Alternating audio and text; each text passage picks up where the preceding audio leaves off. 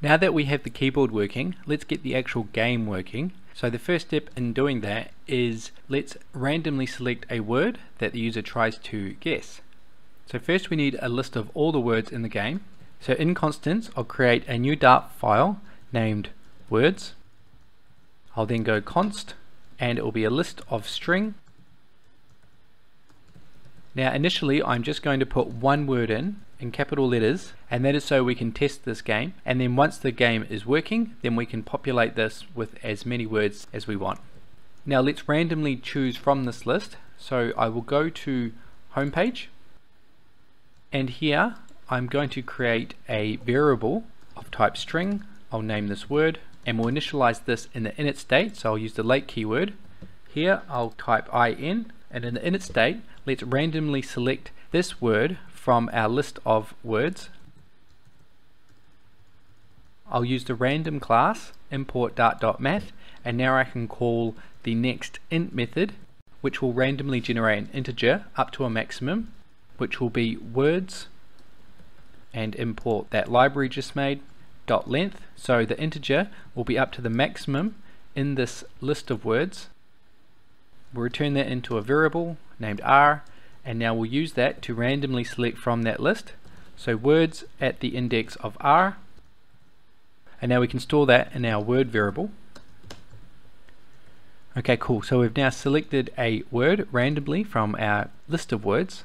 Now let's go back to the controller, and now let's create a variable that stores our correct word.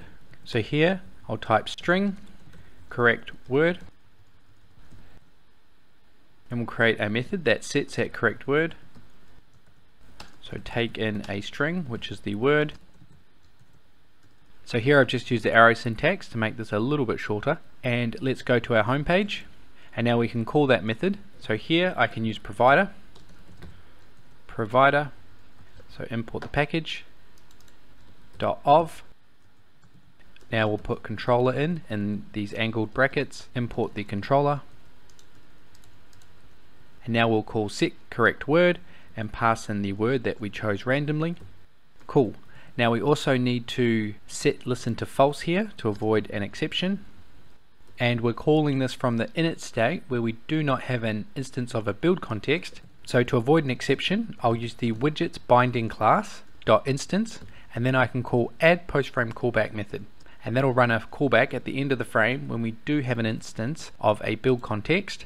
And we have a red line here indicating an error, so I'll put a question mark, the null aware operator, which will say this will only run if this is not null, so basically just avoid that error.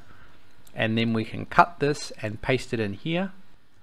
Cool, so this code here is basically just going to pass on the information to the controller about our selected word.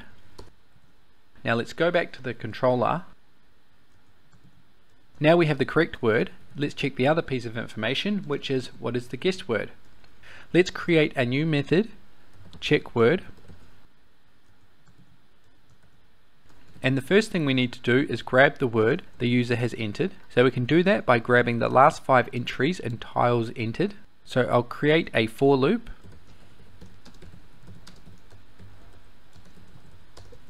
so we'll create a variable which will hold the guessed letters, and I want to make this a list that takes in a string, and I'll name this guessed, and I'll set this as an empty list, and I'm creating this variable in this method, so every time this method runs we'll create a new list that's empty. So here we can cycle through 5 times and guessed, and we can use the add method, add tiles entered at the index of I dot letter. And I also want to store this in a string, so I'll create a string guessed word, and then I can say guessed dot join, and then return that into our string. Cool, so we now have the guessed word. Now we need to update this so this works on the current row the user's working on. So here, instead of writing 0, I'll write current row times 5.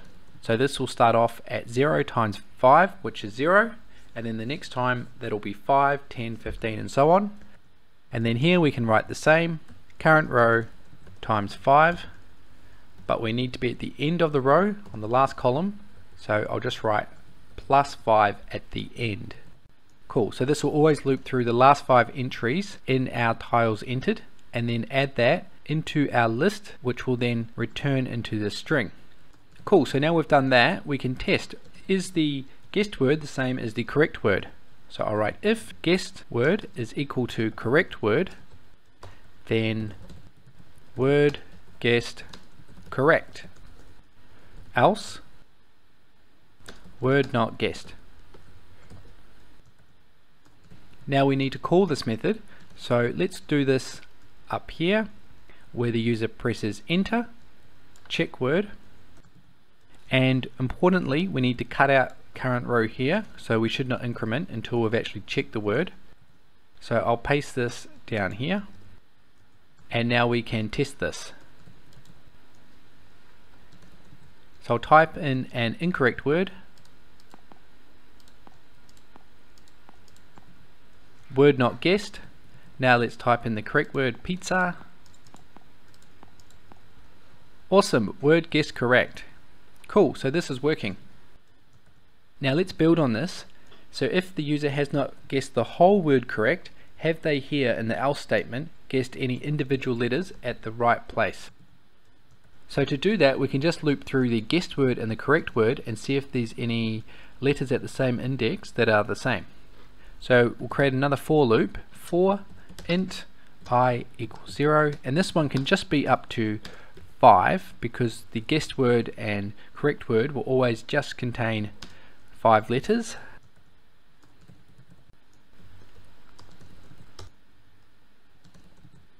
And now we can write guessed word at the index of I. Is that the same as correct word at the index of I? So let's put that in an if statement, and if it is, we'll write print letter guessed at guessed word index of I. Alright, awesome. So let's test that. P I letter guessed at I, letter guessed at A, and letter guessed at P. Awesome, so we can identify when we've guessed a letter in the right spot. And now the last thing we want to check is, are there any letters that haven't been guessed correctly but are contained in the word somewhere? And to do that, we only want to look at all the letters that haven't yet been guessed correctly. So to help us do that, I'm going to create another variable, another string, and I'm going to name this remaining correct, and then I'll initialize this equal to correct word dot characters to list, so all the characters in the correct word will be put in remaining correct, and then each time the user correctly guesses a word in the right spot, we'll remove it from this list. So down here I can just type remaining correct dot remove and then pass in the object we want to remove, which is guessed word at the index of I, i.e. the letter the user has just guessed. And now we've got a list of all the remaining correct letters. We can say, do any of the letters that the user has not guessed yet, do they exist in the row somewhere? So to do that, we first want to loop through all the remaining correct letters, and we want this loop to be the length of remaining correct dot length, so however many letters are not yet guessed correctly. And for each time it cycles through, we can then cycle through all of the correct letters and see if there's a match. So basically we're going to do a nested for loop. So I'll type for int, and instead of I, I'll type j, so it does not override the I on the first line. J is less than 5 and j plus plus. Cool. So every time we loop through remaining correct, every one of those loops will also loop through 5 times to check, does it match any of the correct letters? So to do that, we can type if remaining correct at the index of I equals tiles entered at the index of j dot letter, and if so, we'll write print contains, and I'll type in remaining correct at I. Now also here we should take into account the last 5 letters the user has guessed, so here plus current row times 5. Okay, let's test this, a hot restart. I'll type in P in the right spot, and then Z in the wrong spot, and then A in the wrong spot. Cool, so letter guessed at P and also contains Z and A. Okay, awesome. So we're now able to identify a letter if it's contained in the word. Now let's put in a row of Z's, and here we should only have the letter guessed at the right spot.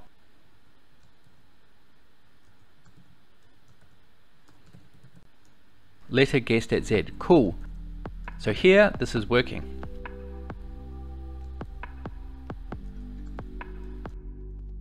In the next video, we'll update the green and yellow colors in the app based on the word guesses.